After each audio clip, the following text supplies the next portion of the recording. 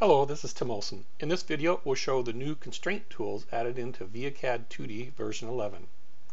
Version 11 introduces a new tool palette via the Windows menu that exposes a user interface for managing constraints.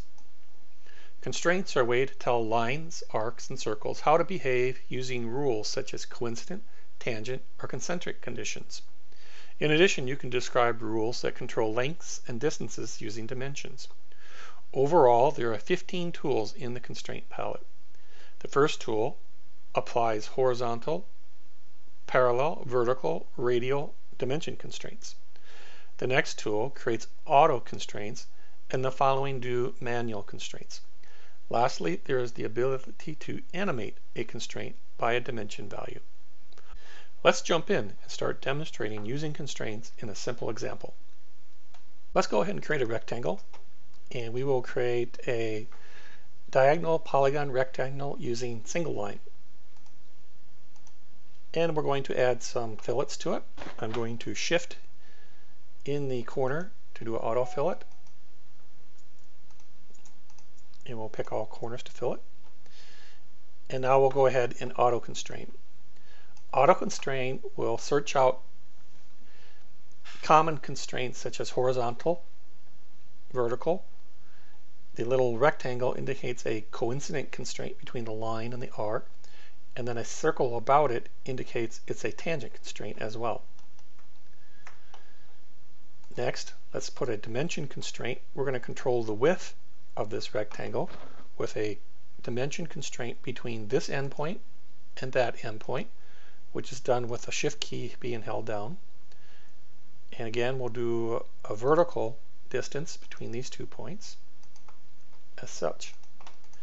Now when we click on these dimension values, the data entry window will show the dimension value, and let's change this to 10.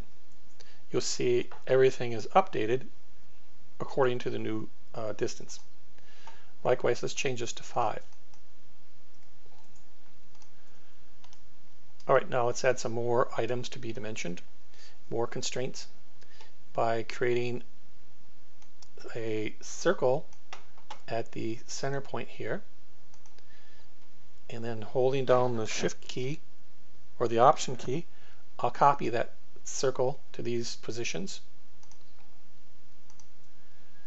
And let's go ahead and make these concentric. Concentric means they share the same center point. And we'll do that for all 4. And now if we go ahead and update this dimension value, let's change it to 8, you'll see the sketch updates accordingly. Let's add some more geometry. Let's create an inside region. And we're gonna trim out the inside here using the trim tool. Let's get rid of that piece. And then we will go back to the trim tool, or the fillet tool, and let's put some small blends on these. Oops. We're going to do these inside corners. Alright, and let's go ahead and constrain this using auto constraints, and I'm going to hold down the shift key, select one of the curves, and go to select chain. Alright, and so now we've constrained the inside of it. And let's go ahead and add an offset between these 2 points, these 2 curves. And we're going to put 1/4 of an inch. Let's make that 5. And a lot of these constraints, you can go in, you can click on the constraint symbol, and it'll show you in the data entry window what that value is, and you can change it. Alright, let's go ahead and make this the same. And likewise over here. And now what I'd like to do is make this circle concentric with this circle. So I'm going to select the constraint tool.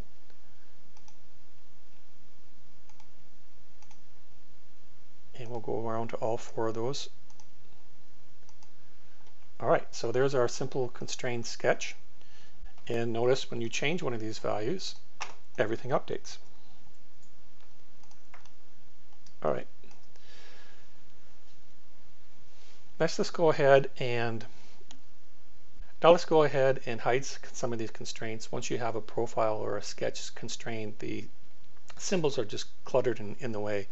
And what you can do to quickly hide the constraints is go right click anywhere in the drawing and go hide all constraints.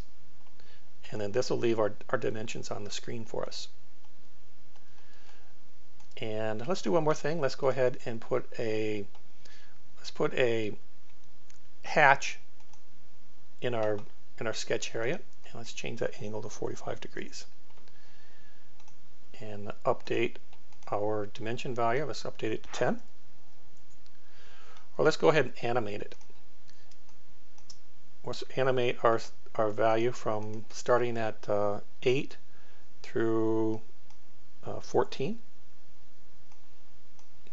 We're going to put our start value at the dimension value. Here's the end value, 14. And let's do 20 steps. And we'll hit play and select the dimension.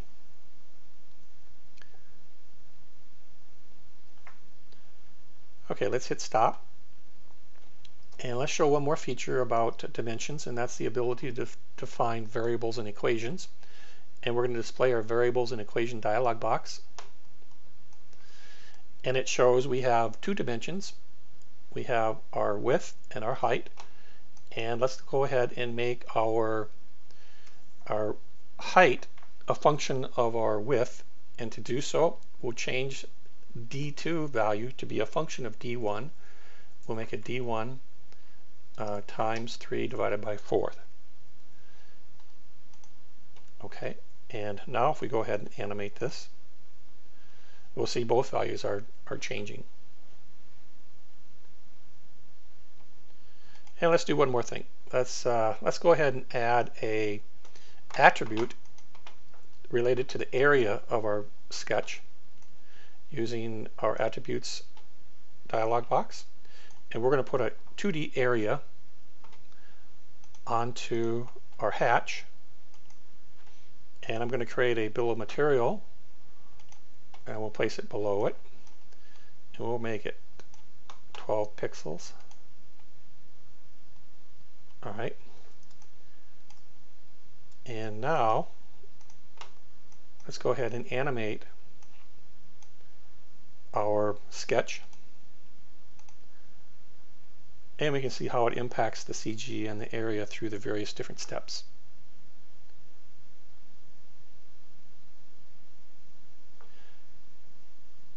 Okay, that's it. Thank you very much for watching this introduction into constraints. If you have any more questions, come visit us at www.turbocad.com. Thank you very much.